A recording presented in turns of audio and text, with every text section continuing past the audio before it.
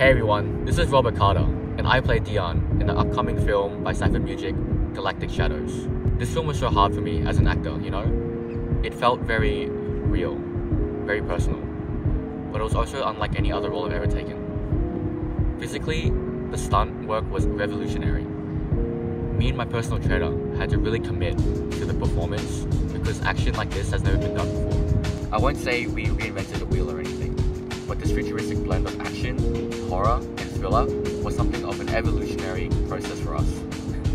It was such an honor attending the red carpet. I love Thomas Hall movies, grew up on Robert Carter's superhero roles.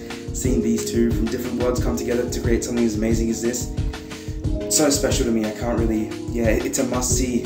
It's amazing. I couldn't predict a single thing. My name is Thomas Hall, and I'm Kai in Galactic Shadows.